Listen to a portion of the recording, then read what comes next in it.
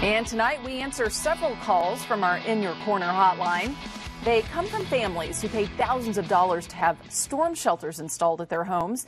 Tonight, Scott Hines goes in their corner. Sum that up.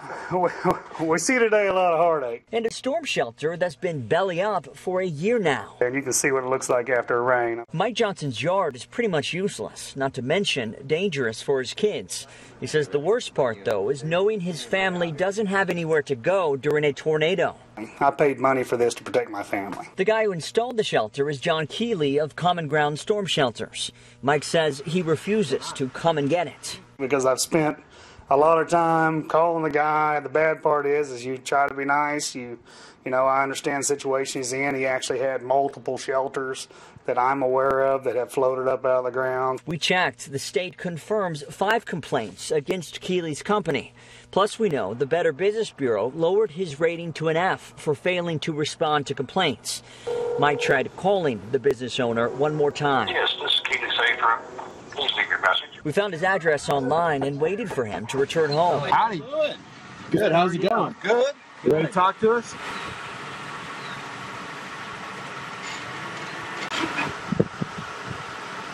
Why not? We need to talk to you about. You guys spin it all. We need to talk to you about Michael's. Where? How come it's floating? Keeley didn't want to get out of his SUV to talk to us. John, the shelter you installed in Michael's backyard is now floating. Have you been back to his house to look at it? We were just there. That's all you're going to get. Are you going to give him his money back? Keeley says he's only installing safe rooms now.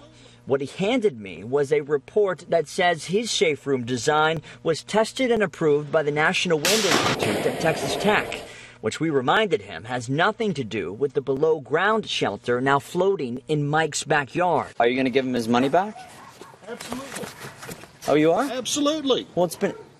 Does he Do I look like a guy that's got that kind of money? But you know what? Does he know that? We're working on it. Yes, I do. You've had a year. You've had a year. Will you call them? Yes. Here's the In Your Corner bottom line. State agencies don't regulate shelter installers, period. Some municipalities, including Oklahoma City, require a permit, but it does little good to protect customers. Just ask Ken Milligan. And that was even hilarious.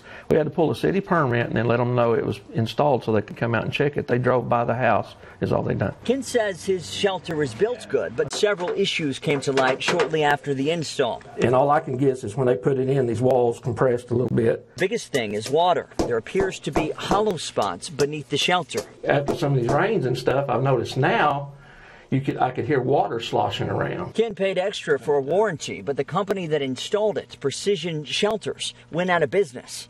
We know the company's managing partner, Dan Trantham, is filing bankruptcy and now lives in Fort Worth. Here he is on YouTube. Our shelter is a handcrafted product, built well, built to last, and has a lifetime warranty. Trantham tells the In Your Corner team there simply wasn't enough money to keep the doors open.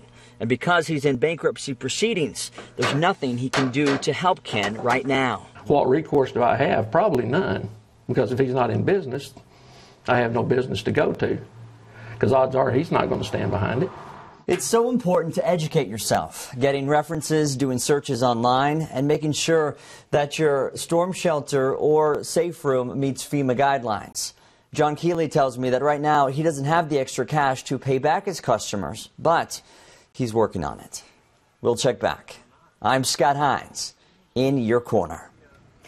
And if you need Scott's help, you can get in touch with Scott by heading to KFOR.com/inyourcorner, or you can simply call the number you see at the bottom of your screen. Our In Your Corner team has new information tonight, and it involves a family whose storm shelter popped right out of the ground. Couldn't believe our eyes. The guy who installed it refused to do anything about it. But someone else who caught wind of our story stepped up to the plate. Scott Hines has the update. Look what's going in the ground in Mike Johnson's backyard. And answer our prayers.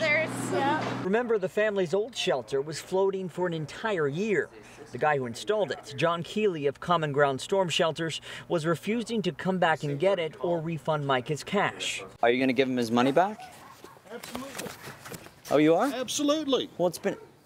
Does he Do know? I look like a guy that's got that kind of money? But you know what? Does he know that? We're working on it. Yes, I do. You've had a year. You've had a year. Will you call him? Will you please? Keely never called, but someone else did.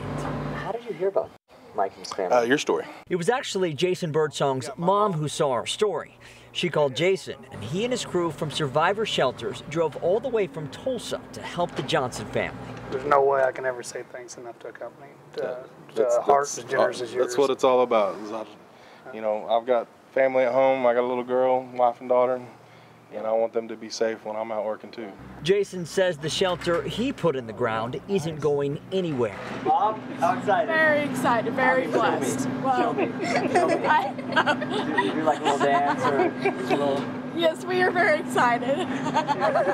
We're excited about getting the trampoline back here before too long. Yes. Best part for Dad, knowing his family is safe. Really, from the bottom of our heart, we appreciate it. There's nothing we can ever do to repay you guys for the kindness that you showed to my family and taking care of us.